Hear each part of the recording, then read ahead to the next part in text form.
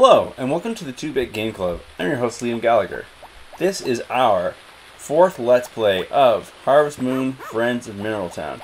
Here you can see our hero, Steve Zahn, playing with his dog, Domville, on Walken Farm. All these names, of course, were picked by contest winners of our naming contest. We've still yet to name our horse. But here we are on the farm, and it's a rainy day, so we've saved ourselves a lot of work there by not having to water our fields. So we're still in the very beginning of play here. The farm is new. Bring up my map here. As you can see, there's still plenty of land left to be cultivated. But that's how it goes. You see that there's some helpful icons actually on this map. You see the honey there over on the side. Some displays that tell you what we're growing. So you've got cucumbers and potatoes. So that's a handy little bit of UI happening right there. Even though graphically this game is simple and it's being run on the Game Boy Advance, handheld, there's still a lot of graphic design detail that has been packed into this thing. So one of the ways that this game works is it doesn't like it too much if you are working too hard while it rains. Your character will get sick. So we're gonna try to avoid doing that kind of outdoors labor today, and we're gonna focus on doing some other kinds of things. Oh, H Goddess. No, we don't want to talk to the GameCube. So, one of the reasons why we're playing Harvest Moon, Friends of Mineral Town is because, well, speaking on Harvest Moon games generally, this is thought of as being one of the best by critics. But in the grand scheme of... Oh, did we just pass somebody on the road there? No, just caught my eye. That this game offers a sort of a different niche in gameplay than a lot of the games that we've been playing so far in the 2-Bit Game Club over the last, what was it, 5 months now? Instead offers players sort of a more relaxed and subdued gaming experience. So because here on the 2-Bit Game Club we are very interested in game design and the history of game design and all the different arts and disciplines that create video games, I think it's worthwhile exploring a style of play that is sort of outside the faster pace. So, one of the things that's kind of interesting about playing one of these games for a Let's Play is that it's kind of slow paced and allows a lot of time for introspection and just like relaxation, where a lot of times I think of the Let's Play genre being one that's based around like action type experiences and a lot of like creative mode type games. Like Minecraft is a big one there, where the main draw is either the personalities of the host, of course, but rather, you know, just getting to participate in somebody else's like creative process. And while this game definitely has an element of authorship in it, in its play, in terms of like what things you plant and how you take care of your farm and what areas you emphasize, it doesn't really have like the creativity element or like the action-packed element that gives you like energetic, exciting videos, but rather this is just about like the calm and peaceful existence of rural life on a farm. So maybe we can think about today some of the ways in which that is brought out.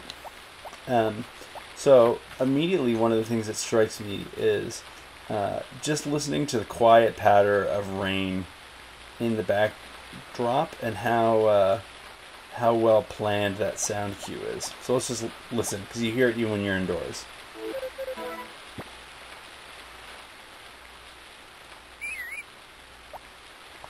So it's pretty much just white noise. Um, but it's an interesting consideration in music, and and this is a bit like music design rather than just like composition. But to think about what moments in a game you actually want to punctuate with music, because music tends to be a pretty intellectually engaging thing, right? Like it's the nature of the human mind that you can't really not listen to music if it's playing. You know, if you work in a noisy place or you're always around music or whatnot, you develop the ability to sort of like drown it out, to not necessarily have to hear it on the forefront of your mind. But just given the way that your hearing works, you're always hearing the music, and your brain is taking up a little bit of a space in order to, hear the musical phrases or the rhythmic ideas and like turn them into meaning. But you don't really get that with just like the patter of rain. Oh, Gray, you feel so put upon.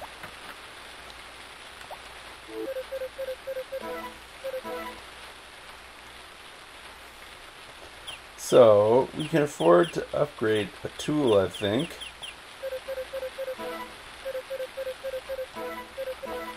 Okay, we're going to have to go mining them. That'll be our job for today, is to try to upgrade.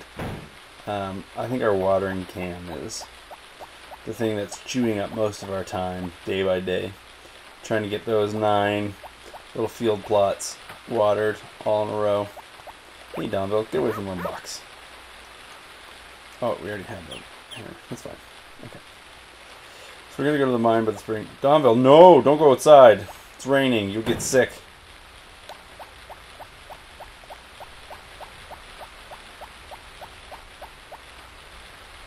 Yeah. That rain sound is very peaceful and relaxing. It's at a nice low level in the mix, so it's not too loud compared to the rest of the gameplay. So it's not demanding your attention just by sheer volume. It's very white noise. It has enough like peaks and valleys to have a clear contour to give you something to like tune to, but it's not so dramatic in any one direction that particular change will draw your attention. It's sort of like the optimal level of boring, if that makes sense.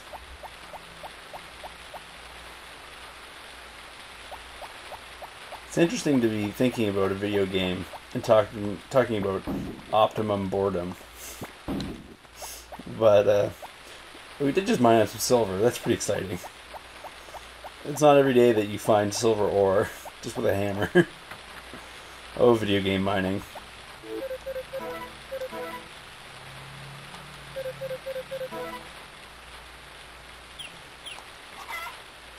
Let's do it. 1,000? Take one day? Let's do it. We'll be ready to pick up tomorrow when it's not raining anymore. And then we will use the rest of our money to buy some seeds. I want to get into the chicken game soon, but don't quite have enough money to put. We can get the chickens, but then not necessarily afford the feed after the fact. So we're going to get a bit of a nest egg going, you know what I mean?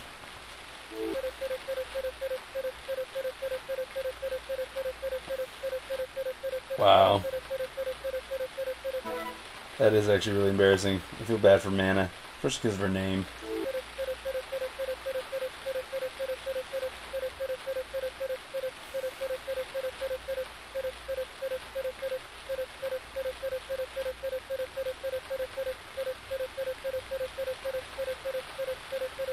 Yeah, that's actually like legitimately sad.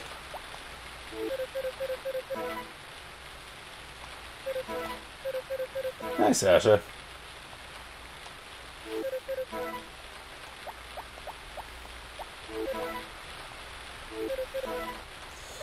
Karen doesn't like me that much, I think. Oh, Mom, don't buy too much.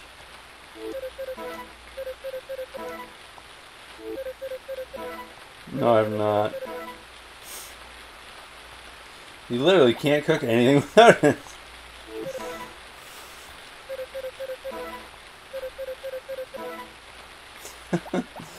It's easy for you to say Jeff. Okay, there's still plenty of days left in spring, so we're gonna go out on the cucumbers. Try to make some money. Because cucumbers, unlike potatoes and whatnot, you can harvest them multiple times, and you just keep pulling them off the vines. So those types of crops are good to get in as soon as possible. There does come a point where they're not sensible to plant anymore. I think they grow they take 5 days to grow. So approaching that, it's better to plant the crops that grow in a shorter period of time in order to make sure you actually get them out of the ground in time for the change of seasons. But we don't have that problem quite yet because it's still early. And these are the kind of choices in Harvest Moon that I think make it such a relaxing and lighthearted experience, right? Because you're not worrying about some guy shooting you in the head from a helicopter or whatnot. You know, the kind of choices that you're making in game are like, do I feel like growing cucumbers, or do I feel like growing potatoes? What would I like to grow more? I guess I could be scything this, but whatever. Do we even have the scythe? I do not. So I can't even scythe it. It's fine. Right? That's fine. It's all fine. Everything's going to be okay. You know, I spilled some seeds before, and that was sad. But, you know, it'll be okay. I'll make it. And you find some money in the ground while you're hoeing the earth, and that's nice. But if you don't find money, you'll still get by. Alright, we learned our lesson last time. I'm actually going to manually go in the inventory to switch my items, just so we don't lose our concombras, because they were expensive bros. So you can find 2-Bit Game Club online at 2bitgameclub.com, and that's a good place to go check out our past podcast episodes and Let's Play videos. We've done a lot of cool games, including ActRaiser and Deus Ex, the original Deus Ex, and also the original ActRaiser, I suppose. And we also have played Metal Gear Solid for the PlayStation, and we've played The Longest Journey, which is a point-and-click adventure game by Norwegian developer Funcom. And now we've moved on to here. 8 p.m. There was a dinging noise. I guess it's nighttime. I haven't heard that yet. But and I forget the name of the publisher for this game, but I know it was developed by their Tokyo division. I forget the name of the publisher, but it's like blank blank Tokyo division. Okay, so we're almost at time for today, and it's raining. So what's one more thing that we can do that would be nice? Did we get our honey? There you go. Forget how much honey is worth. I've got a lot of, I got my farmer's almanac. It's keeping track of all my odds and ends. Here's the Walken Farm property. Here's our tool upgrade list. Here's our earnings report. Which day of the month we earned what on and how much. Our income versus expenses, right? Generally speaking, we have slightly more in than we have coming out. These are all important things if you're trying to run a farm. Here's how the harvest sprites feel about us. And then beyond earnings, there's also the memo pad, which just keeps track of random miscellanea. So we sold 3 silver, no gold though. Here are records for the various mini games, as well as the dog frisbee throwing contest, which was probably somewhere in the year. The highest that we've earned in a day, the highest that we spent, what we fished, which is nothing, and then here's our shipping memos again. Alright.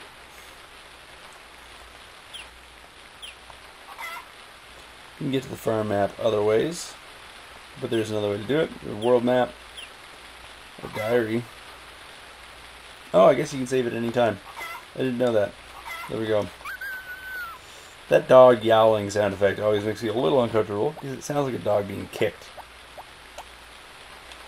But here we are. Let's do a little more work. If our guy gets tired again, well, it's 9, 10. We don't want him to get sick because we didn't eat any extra food today either. So let's turn it in. Have a good night, Donville.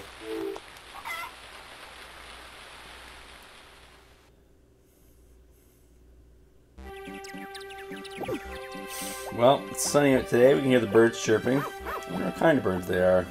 We haven't used our TV yet. We might as well.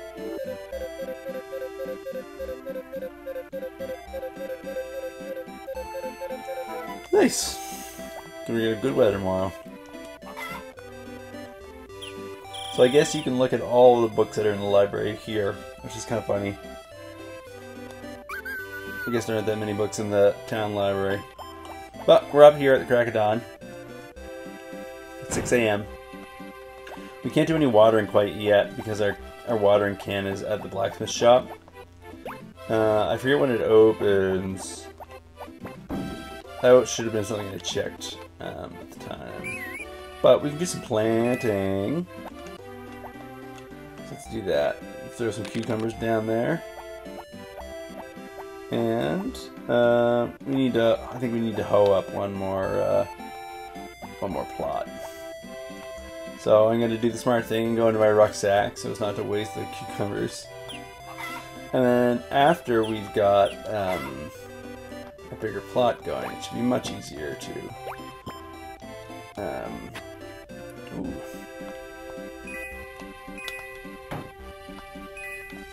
Much easier to water the garden with our new upgraded watering can. So the other thing that Harvest Moon does a really good job of is giving you both types of goals, or not both types, but in terms of the timing of goals, both long and short-term things to shoot for. So the idea of getting your watering can is pretty tangible because it doesn't cost that much. And it uses a resource that is readily available. But then you have other long-term things, like get a herd of cattle. I love the sound cue for the town. It's locked. So we gotta come back in an hour. I'm sure we can get more done between now and then.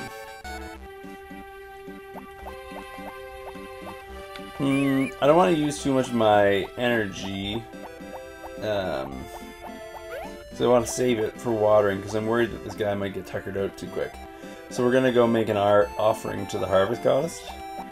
We'll eat some bamboo sprouts as well. So why am I making offers to the harvest goddess? Well, one, I think it's fun.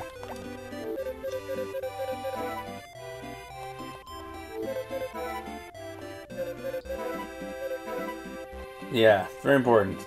There's no sense in wasting.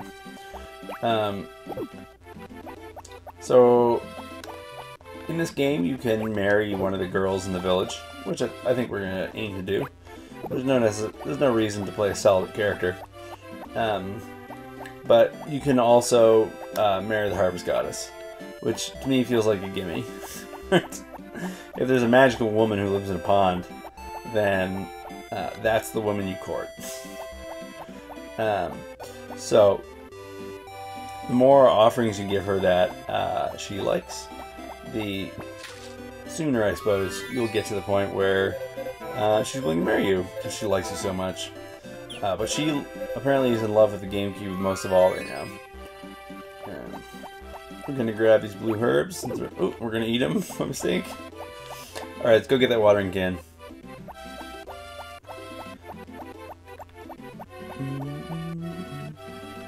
So the 2-Bit Game Club is also on YouTube and Twitch, depending upon which you're viewing this on. If you're in the live stream right now, Twitch. If you're viewing it on YouTube right now, you're viewing it on YouTube. But it's /2-Bit Game Club with the number 2. Oh, cutscene. Dramatic moment.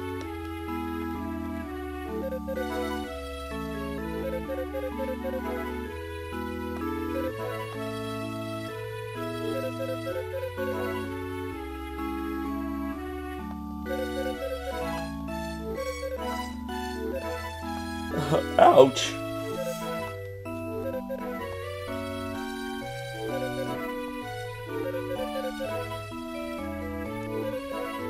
I think Gray was distracted by something.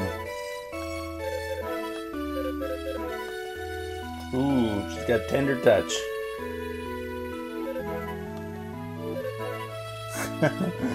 Oh man.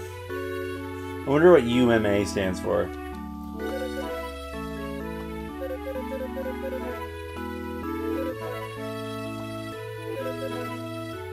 Oh, look at that wry smile.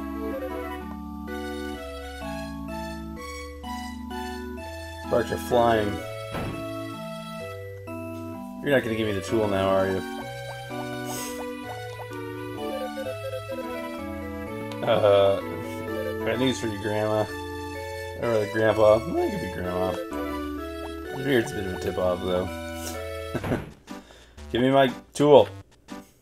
Get back to work. Nice. So it has way more water power. Hey, that's not a bad goal there, Greg. You work hard, and I'm sure your grandpaps will appreciate it. And in the interim, the work will have been worthwhile in and of itself. Alright, let's do some watering. Oh, so much easier. Look at the length of his stroke. Oh, getting so much watered. Probably go through water in the can faster, too.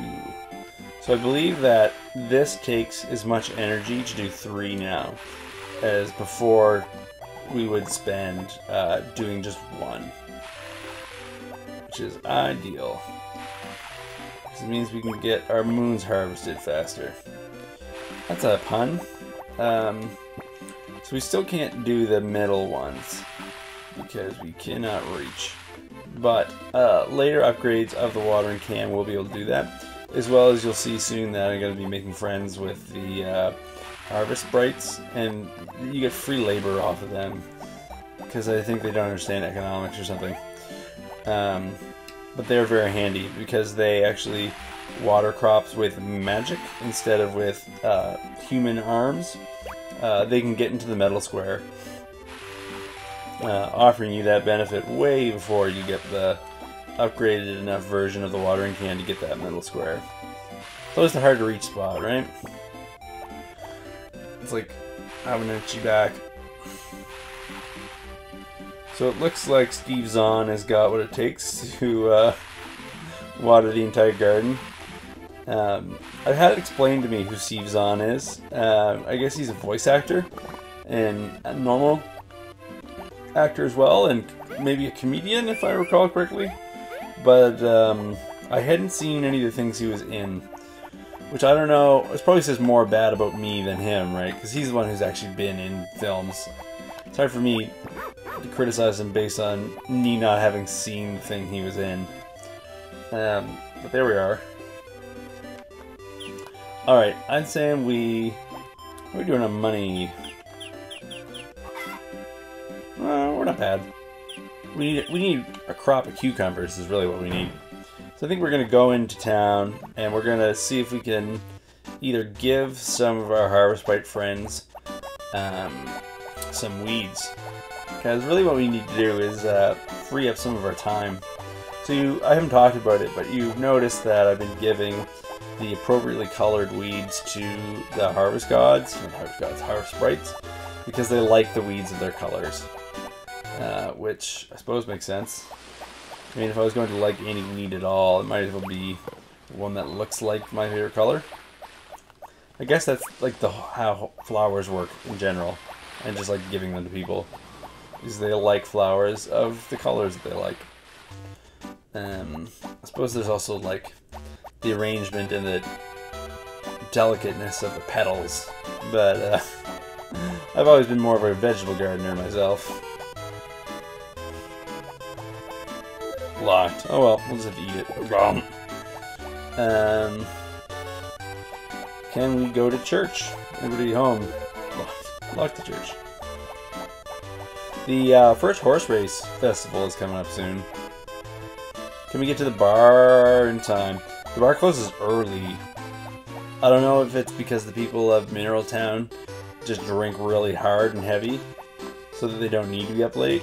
Come on, guys, talk to me. Oh no, they've merged. I want to talk to Cliff, is his name? Rick? Oh, whatever. So I think they close at 8. Which is kind of funny. I don't know when the empty lot closes. There's the blacksmith. Oh, I went down the wrong road. Oh, whatever. We'll go boozing some other night. The game is set up in such a way that your character actually is unable to drink the booze at the bar. Which is kind of funny. Because they do still have the bar. This does not make sense to me. Oh, well. Alright, we're going to turn it in. And that's going to be the end of this episode of the 2-Bit Game Club's Let's Play of Harvest Moon Friends of Mineral Town. I've been your host, Liam Gallagher. Thanks so much for joining me. Check back into the next episode to see how the farm continues to develop in the shadow of the hill over Mineral Town.